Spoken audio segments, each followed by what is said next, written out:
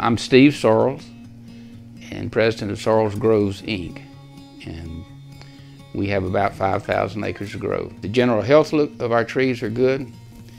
I think it's given me optimism for the future that I didn't have before.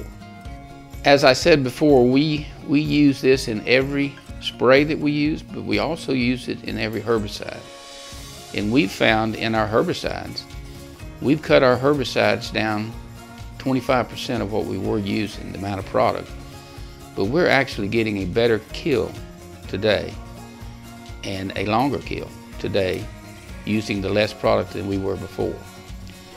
So, and the tree is uptaking the product also, not the herbicide. We've had no problem at all with herbicide in our tree, but it's also taking the product that we're going through the root system to enhance root growth and to enhance phloem, to build a phloem up, and nutrients that would go through the roots too. So it's making our roots more efficient, it's making them grow and put on more roots, and we're doing all of that through our herbicide.